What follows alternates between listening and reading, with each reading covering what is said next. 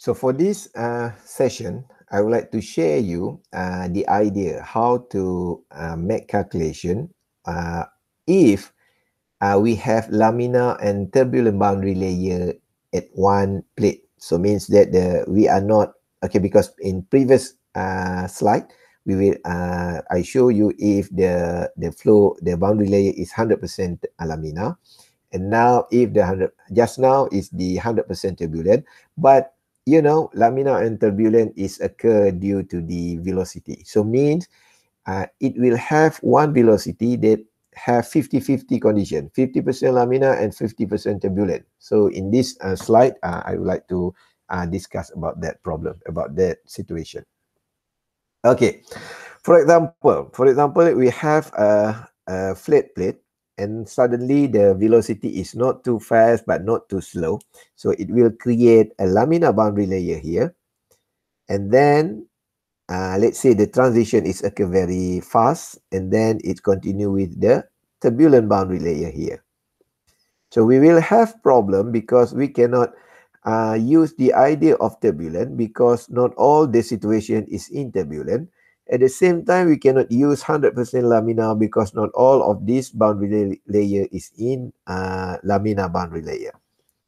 So the idea of this is, okay, so I just show you the solution, because I think the example of calculation, because I think it is easy to understand because you could see the numbers. Okay, so for example, estimate the boundary layer thickness at the end of 4 meter long flat surface if the air free stream velocity is 5 meter per second, and then predict the drag force if the surface is 5 meter wide.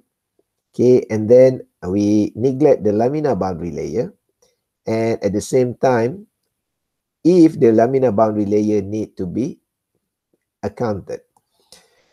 Okay, so because in this case, to simplify the calculation, the velocity profile for laminar and turbulent layer is not mentioned. So to simplify this calculation, so we take Blasius exact solution as the representative of the laminar boundary layer, and 1/7 power law as a representative for turbulent boundary layer. Okay, first we neglect the laminar boundary layer.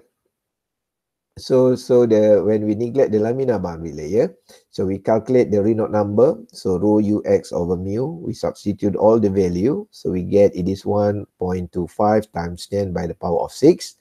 So let's say it is turbulent. We take the transition is 5 times 10 by the power of 5. So and then we assume that this is a fully turbulent. So I mean it is okay for us to calculate assuming that all the boundary layers is in turbulent form. So we use the equation that we calculated previously. So delta is 0.38. So and then we substitute the value. So we get it is around 0.0917 meter. So and then the drag force can be calculated by using this equation. Okay, the CD is calculated by using in previous calculation by assuming that y over delta by the power of 1/7, so will give us 0.073. So we get it is equal 1.28 Newton. Okay, so we get the delta and also the drag force. Okay, now, so this is what I want to share with you. So if first we need to understand when laminar boundary layer need to be accounted. So first, we need to determine the length of laminar boundary layer. So how to calculate the length of laminar boundary layer? So we know that Reynolds critical, which is 5 times 10 by the power of 5 here, is equal to rho ux over mu. So this is the equation for Reynolds number. Means we are reverse calculation this one. So we'll find that the x is equal 1.6. So from the value of 1.6, we found that 1.6 out of 4 meter here is laminar boundary layer. So if we calculate the percentage, we found that 1.6, it is around 40% for the whole plate. So means that this value is too large to be neglected. So normally the calculation is if the percentage is less than 5, so I prefer to neglect the value of laminar boundary layer. So, but sometimes in some textbooks they will told that 10% is quite okay. If more than 10%, so means you need to include the calculation of laminar boundary layer in your calculation. Okay, so means that because the length here is 1.6, so we need to calculate to include the laminar boundary layer calculation in our calculation here. Okay, so what we need to do is, so we go back for this one. So let's say we have a boundary layer, laminar boundary layer like this one. So and then it changed into turbulent boundary layer. Okay, like this one. Okay. Okay. However, this is the point. This is the point where the turbulent and the laminar boundary layer share a value. So what is that value? So that value is the boundary layer thickness, because this thickness is delta. Okay, can you get it? So means at this point, okay, at this point, the turbulent boundary layer give same delta with the laminar boundary layer. Okay, so that's why the calculation start with this one. So let's say because the boundary layer thickness is shared, okay, between laminar and turbulent, so we could calculate the thickness of laminar boundary layer by using this equation. We substitute the value. The Reynolds number here is the Reynolds transition. Okay, so it is equal to 5 times 10 by the power of 5. Depend on the situation, but in this situation, it's okay for us to take the common value, 5 times 10 by the power of 5. Okay, so why we take Reynolds transition? Because this is the point where laminar boundary layer change to turbulent. That's why we take the value of Reynolds transition. So, and then we could get it is equal to 0.0113 meter. So, and then as I said, this thickness is actually shared by turbulent boundary layer. So, we could equalize this value 0.0113 meter with the equation of delta from the turbulent boundary layer. So, it is equal to 0.0113 meter here. So what we could calculate from here is we could calculate the value of x, because on the x is unknown. So from this calculation, we could find that x is equal 0.292 meters. So 0.292 meters is actually what distance? So it is actually the distance from here to here. So what is this distance meaning for? So this distance meaning because at this point, okay, this is not the starting point of turbulent boundary layer.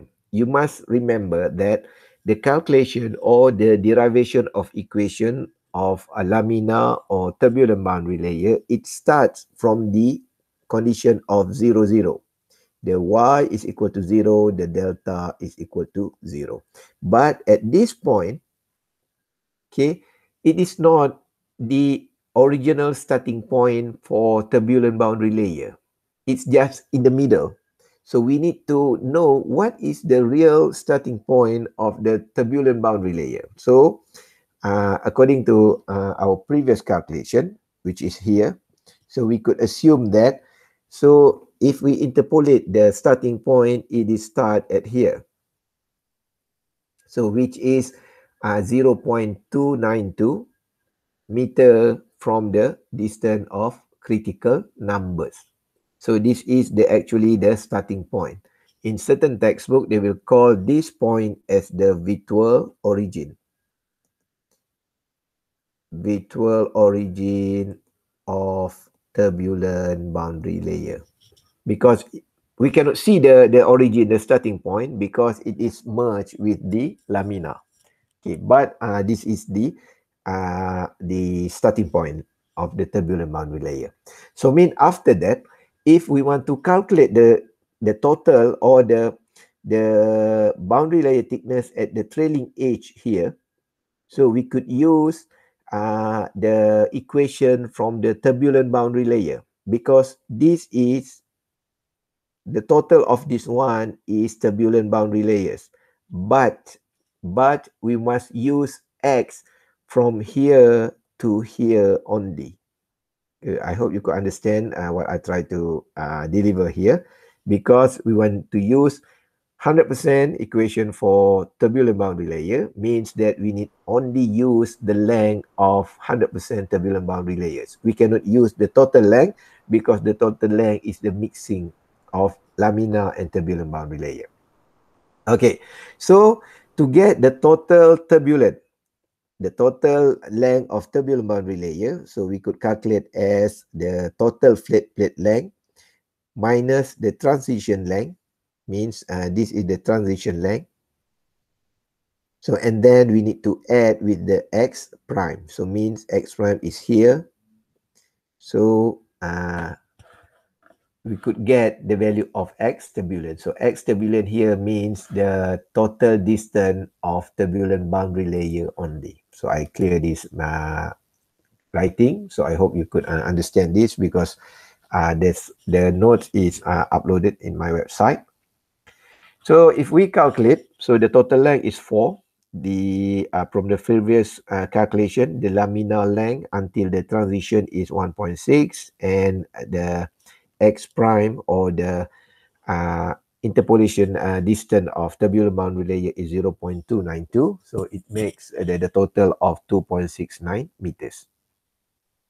Okay, now if we want to calculate, so we could consider it is 100% turbulent boundary layer, but we must use the x equal of 2.69 meters only. Okay, let's say we calculate. So if we use x turbulent 2.69 meters, so we substitute into the Renault number here, so we get it is 840,000. So it is 8.4 times 10 by the power 5. Okay, so let's say it is still turbulent. So, and then we could use the equation from the 1/17 power law. So 0.38, we substitute everything. So make sure that we substitute the correct number here, not the total length. So, and then we could get the delta is 0.0668 meter. So if you compare with the calculation previously, which assume 100% turbulence, so you will get that the previous calculation has show 37% higher compared to the second one. So means it's quite the difference is quite a bit. Okay, then we are going to calculate the drag force. Okay, so this is a simple mistake always done by the students. So because we calculate the delta here by using the turbulent boundary layer, then student will use the equation for the turbulent boundary layer to calculate the FD, to the drag force. That's totally weird, because if you just calculating that, means that you're only calculating the drag force caused by this boundary layer, totally neglecting the existence of laminar boundary layers. So what you need to do is you need to have a special equation, because we cannot assume 100% turbulent boundary layer here, because we have a laminar boundary layer here. What we need to do is we just assume it is a total turbulent, and then we need to deduct a certain value here, the losses that occur at this area. So this value is critical actually, because this is the not still under research, but there is a method with it, but this is the difficulties when you have mixing condition between laminar and turbulent boundary layers, because to determine the correct drag force coefficient. Okay, so okay, so for this one, for example, okay, we need to calculate the drag force. So we start to estimate the value of CD. So we calculate the Reynolds number here. So by using the total length, so the total length is 4. So and then we could get it is 1.25 times 10 by the power of 6. So and then we need to use this equation. 0.073 over Reynolds number by the power of 1/5 minus 1700 over Reynolds number. So you will get 0.00304.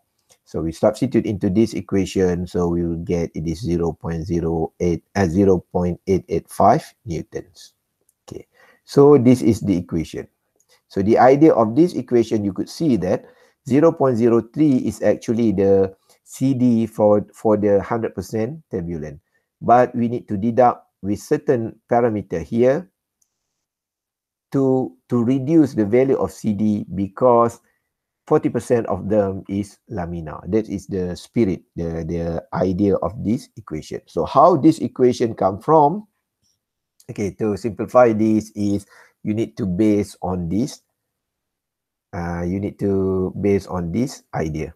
So if the Reynolds critical is 3 times 10 by the power of 5, so you need to use this equation. So you need, if the 5 times 10 by the power of 5, so you have this one, and if 6, so you have this one.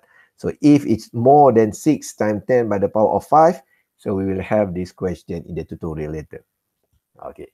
So and then how to know the Reynolds critical? So means you need to refer back to the tutorial chapter 5, because I already told you a few situations where you could predict the Reynolds critical. So that is based, that is the correlation between the laminar and the transition, and also the fully turbulent boundary layer that we learned today.